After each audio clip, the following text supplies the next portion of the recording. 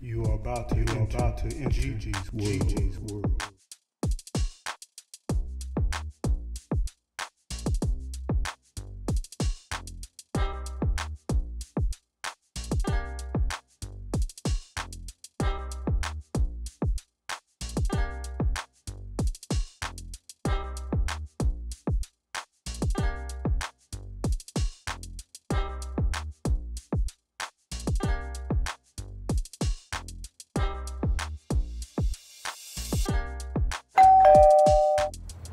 Hello and welcome back to the Gigi Naturals Homestead channel.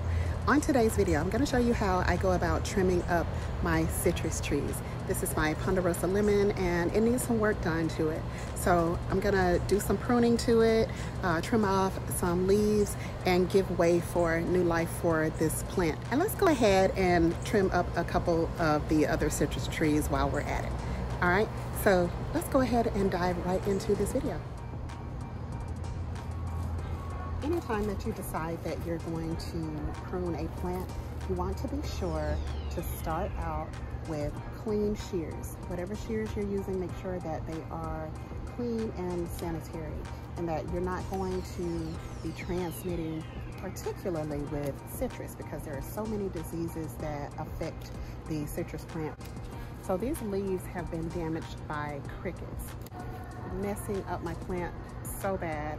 And what I want to do is just take a bunch of those leaves off and allow for new production here on this plant. And so I'm going to start with the leaves and make sure that you're always, checking your citrus to make sure that it's looking nice and healthy. So check your leaves, make sure that your color is good, and make sure that you're not seeing any bugs of any type attacking your plant. And see when the leaves look like that, they look like, and look up under the bottom, there's something going on there. There's some sort of nutrient that it needs. So I'm definitely going to feed this evening. So make sure I'm spraying some neem oil on the tree as well, to kill off anything that may be attacking my plant. And here is a classic example right here. You see it's causing, you see there's a spider in there that is causing curling of this leaf. And so you want to definitely take that and you want to do away with those as soon as possible. Don't leave them to decay on your plant. You definitely want to get rid of those. And so the big problem with this plant is that it died back very hard over the winter. And so I want to take all of those branches. I want to go ahead and clip them off.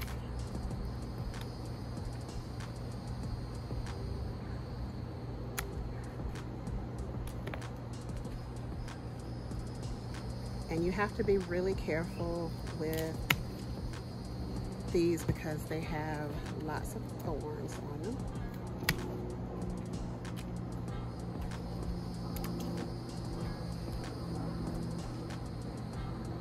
Okay.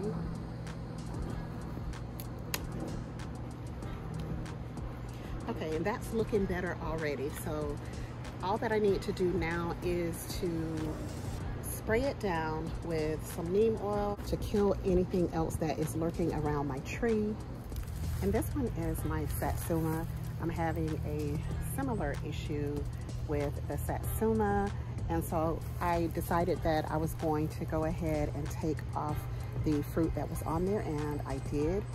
And I'm now just going ahead and trimming up the leaves that have gone through the pest damage. Spraying the soap and water solution has worked wonders. And as you can probably see right there, there's a lot of new growth that is happening on this satsuma just within the last week when I showed you guys the other video of transplanting the Satsuma. So I just want to take this and I'm going to trim it up good. I'm going to trim it up good so, you know, don't feel bad for it. She is thanking me for giving her a nice trim so that she can have new growth and new life and produce some great fruit for us next year. So, look at that. And all this happened just within the last week that I showed you the plant. We just want to help it out by getting rid of some of those leaves that may be harboring some of those eggs that could be potentially harming your plant. And also down here below the graft, I'm going to cut that off as well.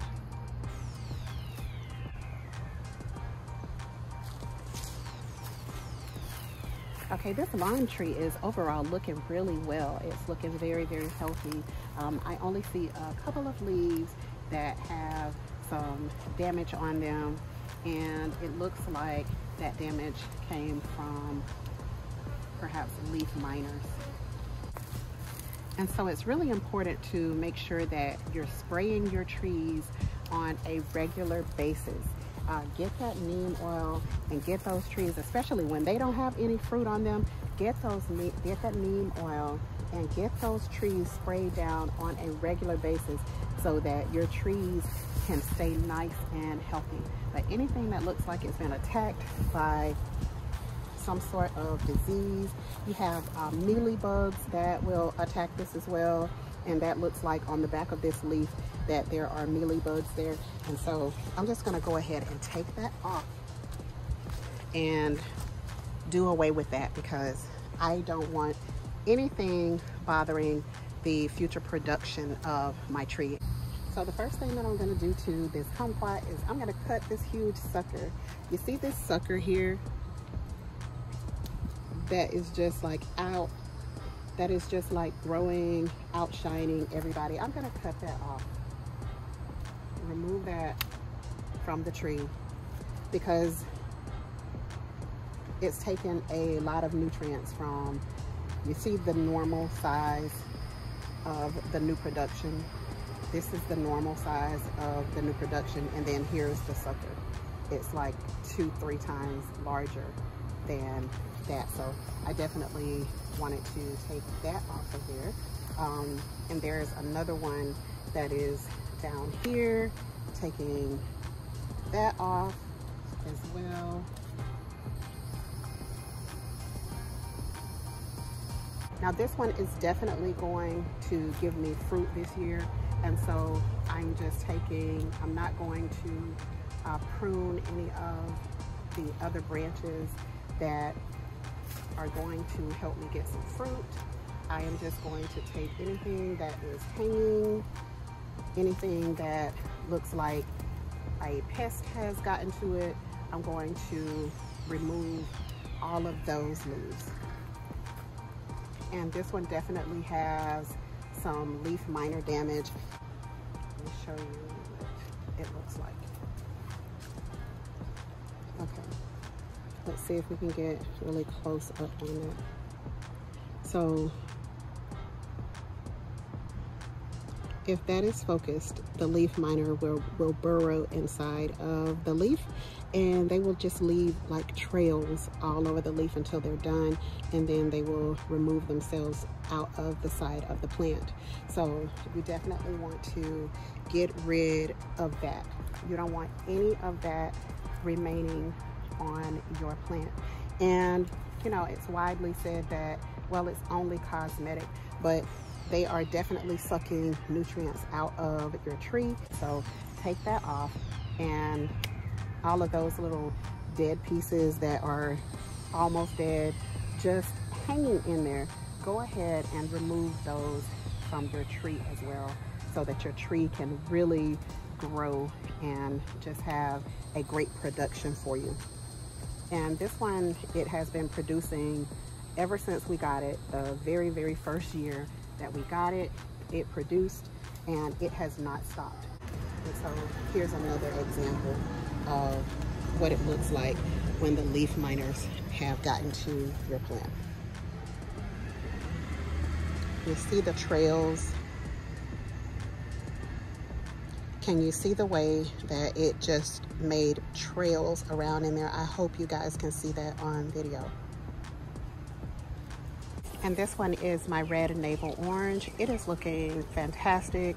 You know, it's been recently treated, so there's really nothing to trim off of this one.